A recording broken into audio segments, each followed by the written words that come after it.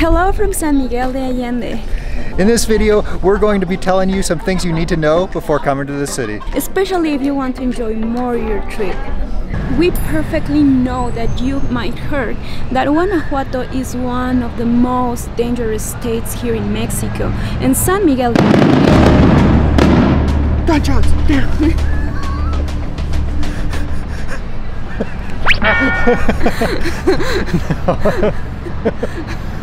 Oh, I was so relieved to kick your ass. No, so you might have just heard those rockets going off, and they're not shotguns. They're fireworks.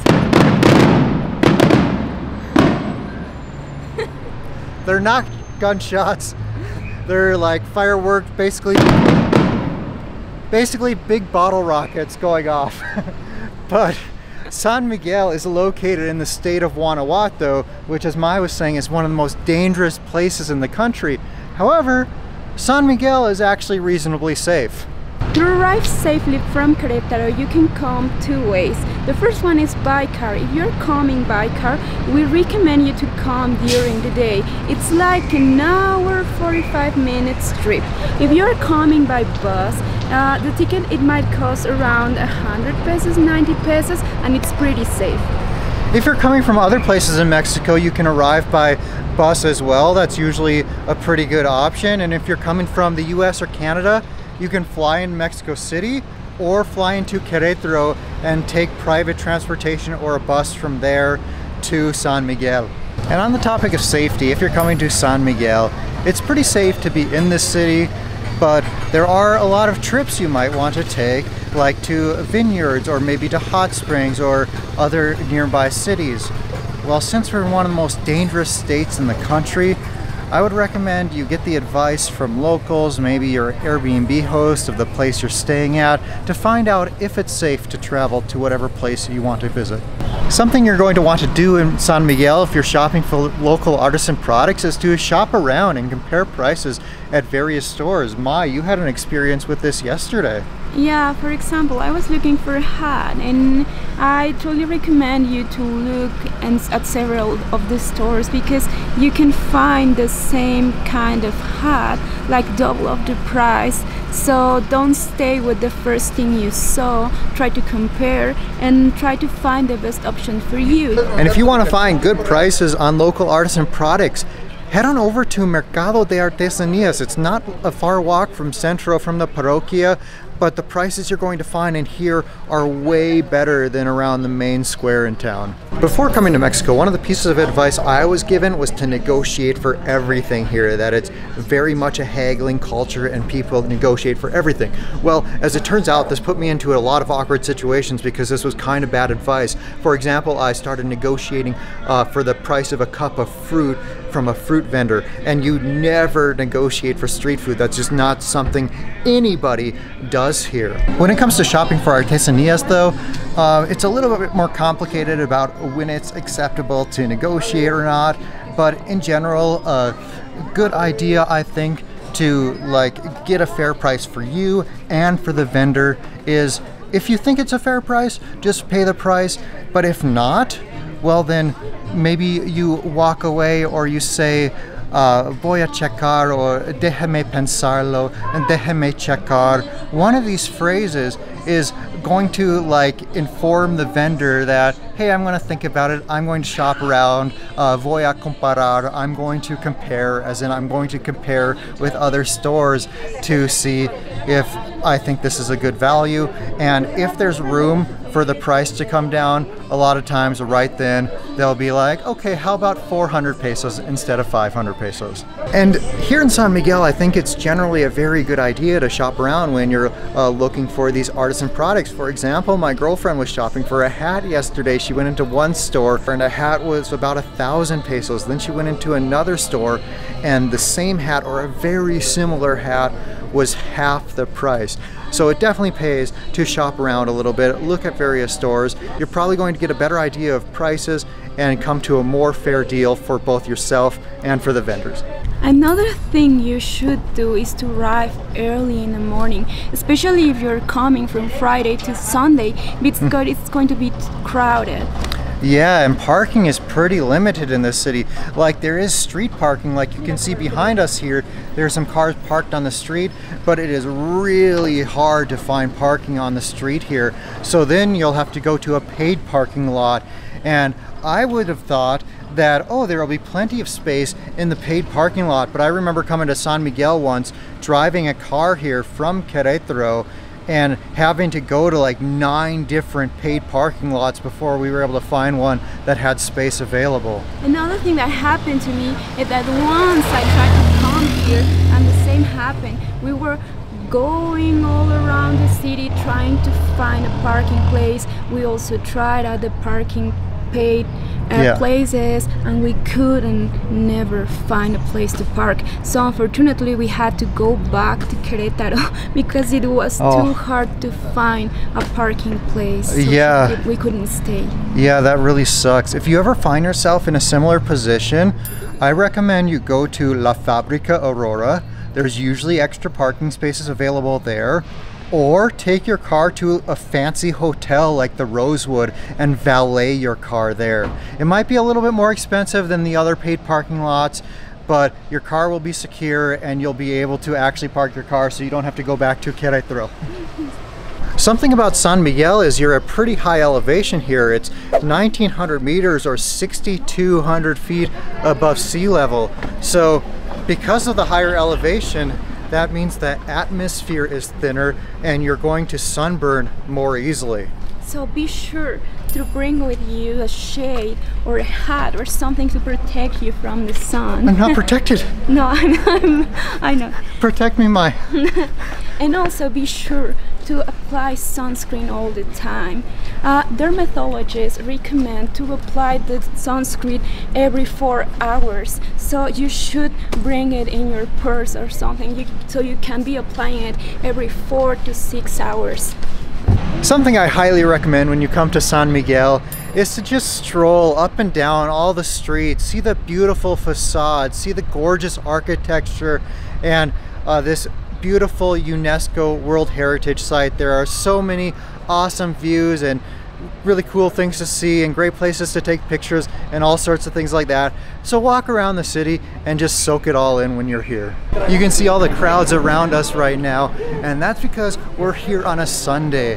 And on the weekends here, it gets really busy and your hotel room is going to cost a lot more. So if possible, I recommend coming during the weekdays from Monday to Friday, because you're going to be fighting a lot fewer crowds.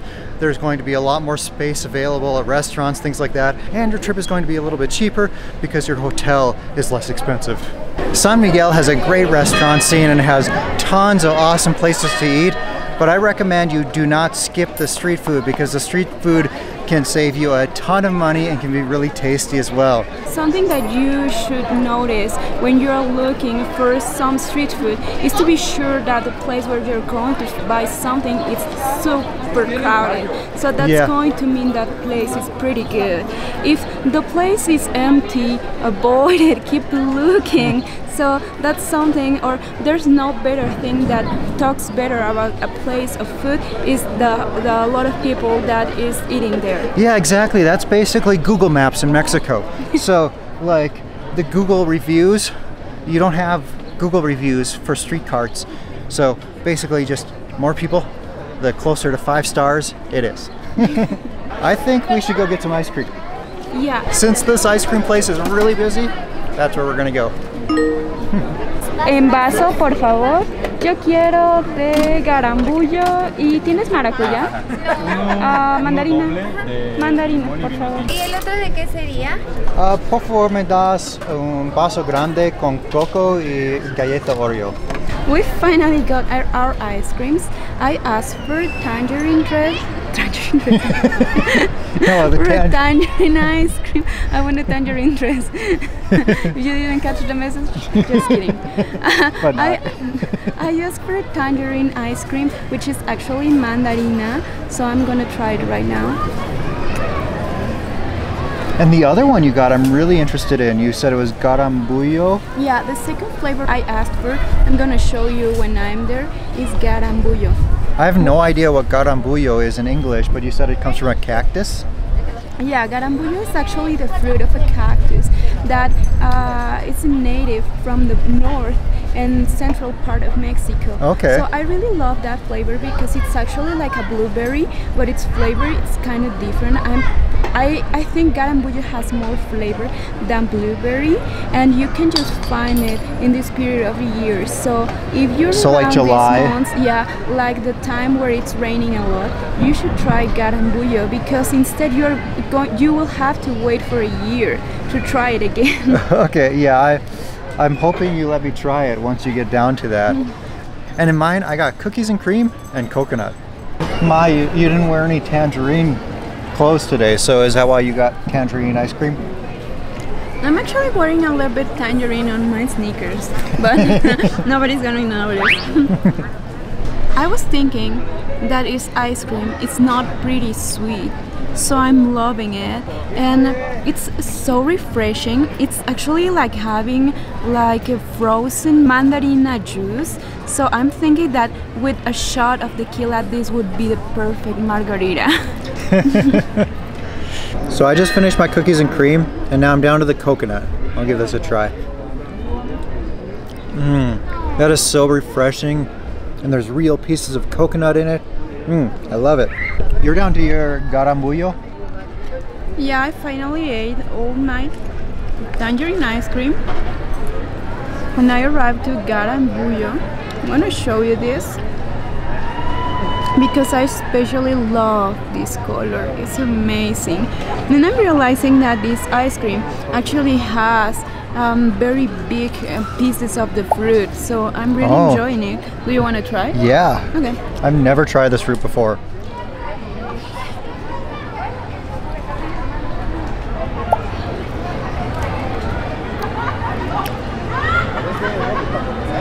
Okay. It's really good. It's really flavorful. I'm trying to think if it's like a flavor I know, but I can't think of anything. To me, it doesn't taste like blueberry. It doesn't taste like a blueberry at all. I mean, if you look and just search garambuyo, the fruit, it's similar to blueberry, but its flavor, it's not like a blueberry at all. Okay. It's like, I don't know if someday you've tried tuna, which is like another fruit from cactus. Yeah. But I think the taste is so similar, like tuna, like the red tuna. And we're not talking about red tuna fish, we're talking about a little fruit that comes from a cactus. But I think this has more flavor. But yeah, the interesting thing is that it looks like a blueberry. Also, I can say that garambuyo, yeah. One thing, red tuna, are you thinking of pitaya? No. No? They are like two different kinds of tunas. The red tuna, which color is similar to garambuyo, and the green tuna, that are the ones that you can find easily like everywhere. Okay, I see green tuna everywhere. Like you can buy a whole bushel of them for like $1 or $2. They're so cheap on the side of the road. Yeah, red tuna for me are better. It has more flavor, but they are not easy to find. So if someday you find a place where they sell like red tuna, try it. It's worth it. So nearby San Miguel, there's a lot of pretty cool places to visit. For example, there's quite a few vineyards around. Do you remember the name of that place that you really wanted to go to? Ah, yes, Viñedo Tres Raíces. It's a half an hour away from San Miguel Centro. Yeah, and yesterday we went to Hacienda San Jose La Vista, which is another really cool vineyard, super pretty out there. But there's also hot springs and grutas. There's a lot of stuff to see nearby. And about an hour away is the town of Dolores Hidalgo, which is actually the birthplace of Mexico. So if you're interested in history, you might want to check out Dolores. When visiting San Miguel, you'll find that most of the restaurants here do accept cards, and most of them accept all cards, including American Express. However, Discover card is super rare to be accepted in Mexico, so you usually can't pay with Discover. However, you will find that there are a lot of shops here and taxis and things where you need cash. So in order to get cash in pesos, I recommend, if you can, to get a Charles Schwab investor checking account, because with one of these checking accounts, you get unlimited ATM fee rebates worldwide, and you get charged no ATM fees either. So at the end of every month, any ATM fees that you incurred during the month, you get them all refunded to your account, which is super, super nice and convenient to get out those pesos at no extra charge. Oh, and on the topic of credit cards, the most commonly accepted cards in Mexico are Visa and MasterCard, so if you have either one of those, that's going to be your best bet for your card that you can use almost everywhere. But look up on your card to see if it charges any foreign transaction fees, because most cards charge a 3% foreign transaction fee. But if you can get like a travel credit card that doesn't have any foreign transaction fees and is a Visa or MasterCard, that's going to be your best bet. But American Express is starting to be accepted a lot of places as well. And regarding restaurants, another tip I have for you is to make reservations at whatever place you want to go to, because a lot of these places fill up very quickly, especially on weekends and especially on Mondays. And you might be like, why Mondays? Well, that's because on Mondays, a lot of restaurants around the city are closed. I call them Muerto Mondays, Dead Mondays. You make use of OpenTable to make reservations, and if that restaurant that you want to go to isn't on OpenTable, give them a call or go into the restaurant and get your name on the list. Otherwise, you might be going to a grocery store or a taco stand or something for dinner. Although, now that I say that, it might not be so bad. Another thing we highly recommend you is to come with very comfortable shoes. Avoid those shoes that you hadn't used before. Try to find shoes that have allowed like an inch of surface, like down surface, and avoid flat shoes and heels. I made one of those mistakes on this trip. I brought new shoes with me, and my feet have been really hurting because although San Miguel is really walkable in terms of everything is really close by and you can walk to a lot of restaurants and museums and art galleries and things like that, I mean, trying to break in new shoes has really been kind of painful with my feet. Yeah, and we are not talking about any specific brand of shoes.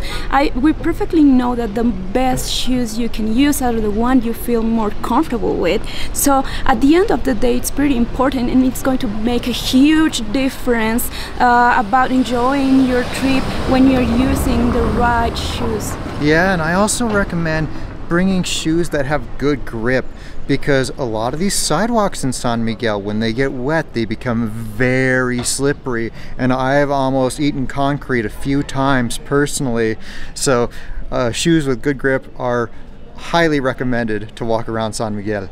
When talking about sidewalks being slippery when wet, this stone in particular right here, this is the kind that gets really, really slippery when it rains. So just be very careful when you're walking around here, especially if it's been raining or if someone's been cleaning outside and the ground is wet or anything like that. Another thing I can recommend you, especially if unfortunately you didn't bring a pair of shoes you're not comfortable with, is to change or modify the way you're walking through this different kinds of surfaces. Yeah, throughout San Miguel there's lots of different sidewalks with different kinds of slopes, and they can kind of be tricky to walk on.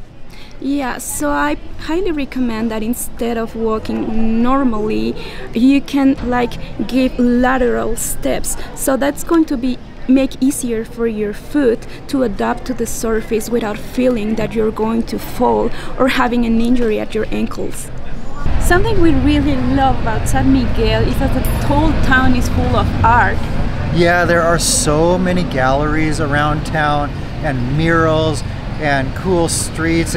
Like it's not exactly art, but there's like beautiful facades on the buildings and things like that. So yeah, if you're in town, go check out some of the galleries. Like the street we're on right now that's close to the parroquia has a lot of galleries. There's also a place called Fábrica La Aurora, I believe is the name of it, with a bunch of art galleries in there.